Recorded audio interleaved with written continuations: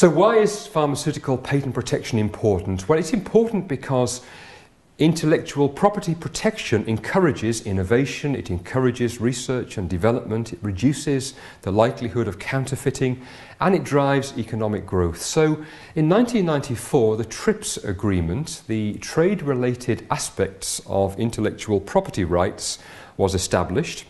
Prior to that, many developing countries provided very little or even no protection against pharmaceutical patent-protected products.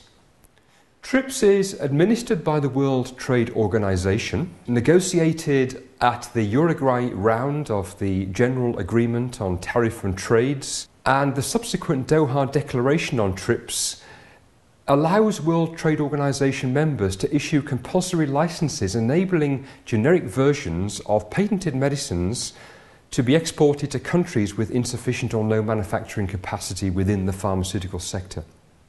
The IFPMA, the International Federation of Pharmaceutical Manufacturers and Associations, has subsequently supported TRIPS and has continued that extension within developed countries.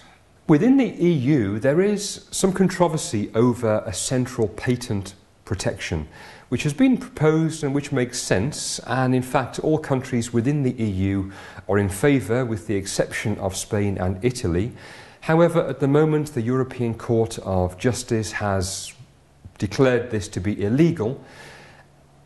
The advantage could well be, though, that if this were to happen, if a common EU patent became available, then it's thought that the cost savings within patent protection could reduce by 80%, largely because of the significant translation costs at the moment.